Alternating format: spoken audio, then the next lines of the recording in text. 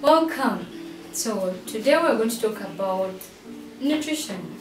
If you remember the characteristics of living organisms, we said living organisms grow, respire, feed, are sensitive, they reproduce.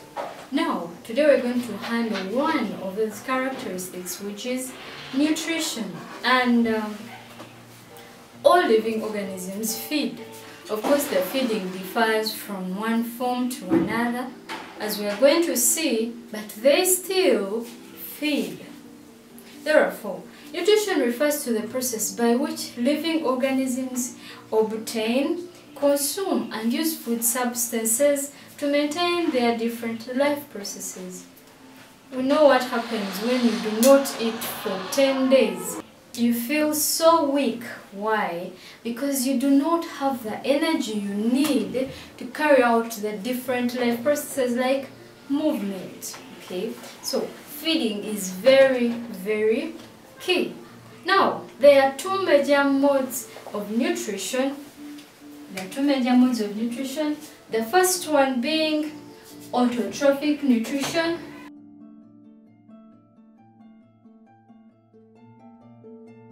Second one being heterotrophic.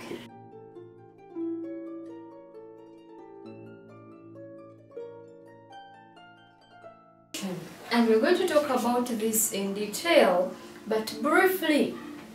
Autotrophic in biology, trophos means something to do with feeding or nourishment. Okay, so this one is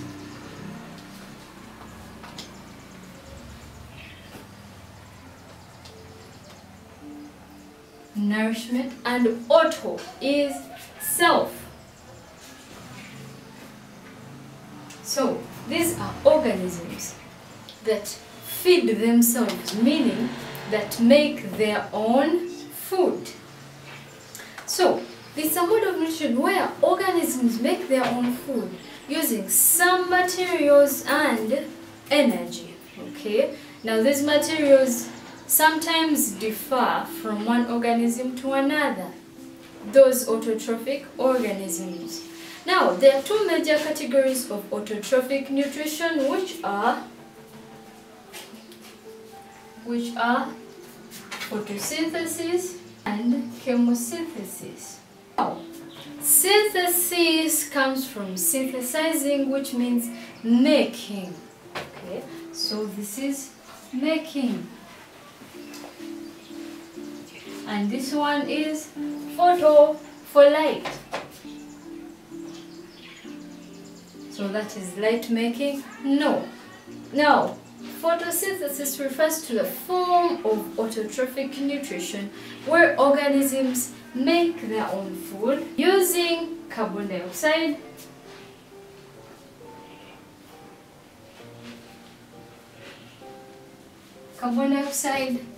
water, and sunlight energy.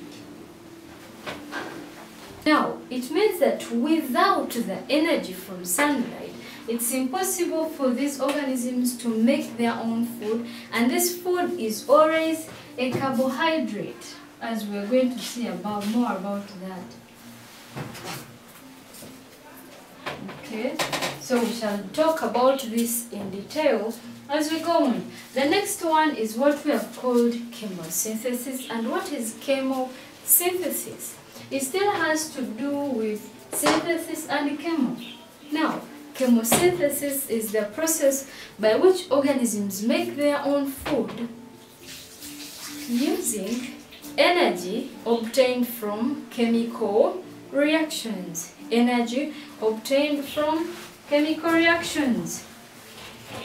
Now, some chemical reactions produce energy. For example, have you ever maybe held a detergent, a powder detergent, say Omo, Ariel, or Magic, or any other? If you add water to it, you feel some heat coming from it. You feel some warmth. It means that water and the detergent have produced energy, which is heat energy. Now, there are some other chemical reactions that happen, and these organisms use that energy from the reaction to make their own food. And we are going to see more about that in detail. Now, some of the examples that carry out chemosynthesis are the ones we call chemosynthetic bacteria.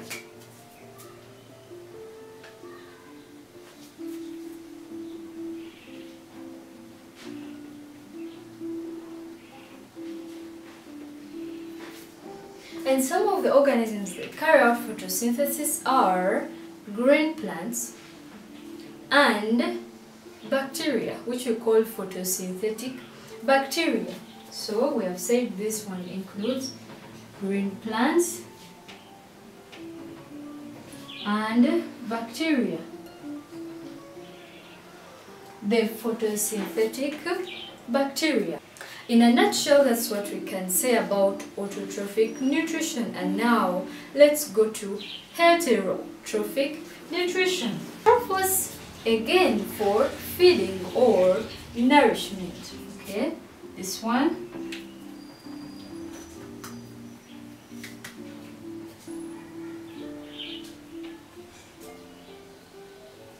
Heteros for other. Okay, hetero for other. Now, other feeding, close. But yes, heterotrophic nutrition is the kind of nutrition where organisms depend on already made food. Okay, they do not make their own food. They actually depend majorly on the autotrophic organisms.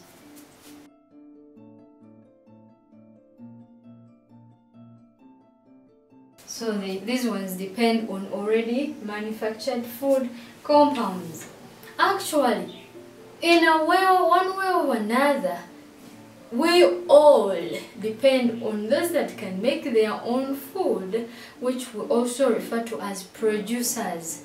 Autotrophic organisms can also be referred to as producers. Now, heterotrophs are incapable of making their own food.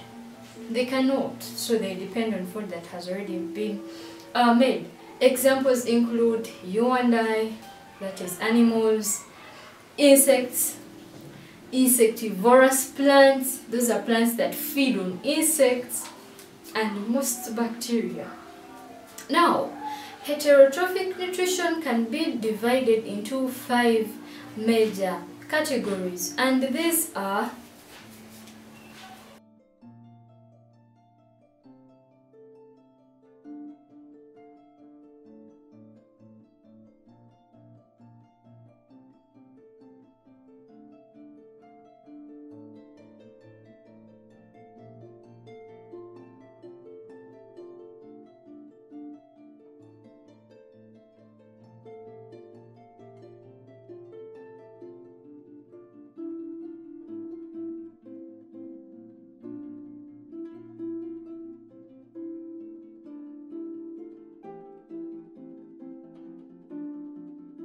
these are the major categories of heterotrophic nutrition, beginning with saprotrophic nutrition, or what we have called saprotrophism.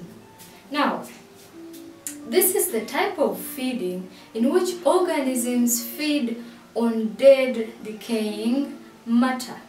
Okay, if you can imagine anything that dies, whether or maybe food that you can throw away, if you watch that food for some time comes and you find it is gone. It didn't disappear mysteriously. Some organisms which we may or may not see fed on it, okay, and left a little debris. Now, that is what we refer to as saprophytic feeding. So, organisms that are saprophytic actually are helpful in cleaning our environment to remove dead matter.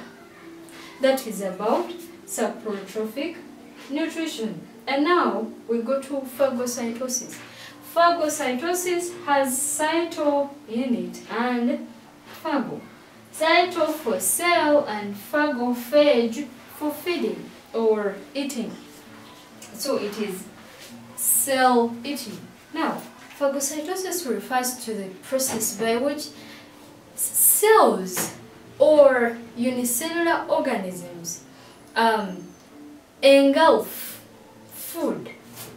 Okay, for example, the white blood cells and amoeba. So this organism, this cell, maybe white blood cell or amoeba, finds a food particle and encloses it in, and after enclosing it in, it now actually cuts it out like that, so that we have a vacuum inside that has this particle.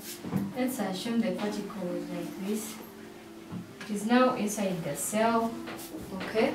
After that, digestion occurs inside the cell. Okay. It occurs so that this cell is broken down. This particle is broken down, and some materials go out of this vacuole, which we call the food vacuole. Okay. All the way into the cytoplasm of the cell, after which the undigested material, the ones that have not been broken down, find their way to the cell membrane, after which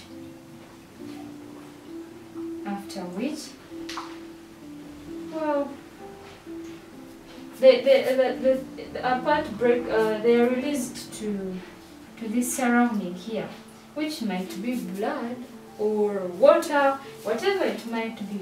Okay, so the materials now are released to the surrounding. The cell moves on to find more food, and this cycle repeats itself for as long as it is feeding. So phagocytosis deals with cells or unicellular organisms that engulf food particles. Number 3 is parasitism. Have you heard of parasites, where someone calls their friend a parasite at school? What they mean by that is this person keeps asking from them, but they never return. Well, as far as nutrition is concerned, you wouldn't call your friend a parasite. Why? Because parasitic nutrition is the form of nutrition in which an organism feeds on another, which we call the host. So, a parasite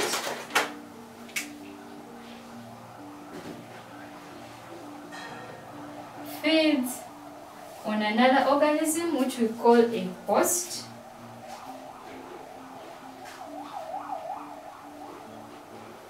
But brings harm to the host. For example, some people can get ringworms on their skin. Ringworms, those are fungi feeding on someone's skin, but it causes them to feel irritated. Something applies with ticks and cows. Of course, the ticks are enjoying the blood, but cows are becoming malnourished. So, this organism feeds, but at the cost of another, of the host. That is parasitism. Mutualism. Mutualism is just an English word that has a mutual in it. Now, mutualistic feeding or nutrition it's a nutritional relationship between two organisms, where one organism gets food or nourishment, but the other also benefits in another way. For example, we have nice bacteria in our guts. Well, we eat and they eat a little of that, and they help us make vitamin. Okay, they help us make vitamin B12 and K.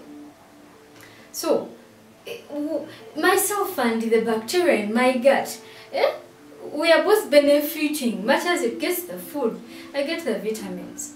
Same applies to the relationship between the bacteria in the root nodules of beans and the bean. These bacteria get the food, the beans get the nitrates that they need so bad. to make their different body tissues. So, well, both of them benefit. That's why we call it mutualism. Important, it's a feeding relationship. Same applies to this. So you can find that in your body you have some form of a parasitic nutrition and some form of a mutualistic relationship. Where I have pork tapeworms or beef tapeworms, those are parasites. Where I have bacteria that help me make vitamin B12, that is mutualism. And lastly is the holozoic form of nutrition. Now, it differs from all these other ones that we have mentioned. For example, this is dead food, dead organisms. This is cell eating. This is feeding one another, but at the cost, at the harm of the host. This one is feeding one another organism where that other organism also benefits. Now this one involves actually taking in food, digesting it, and digesting out that which has not been digested. So these organisms actually literally put food into their mouth, and it goes through a system, and so there's digestion taking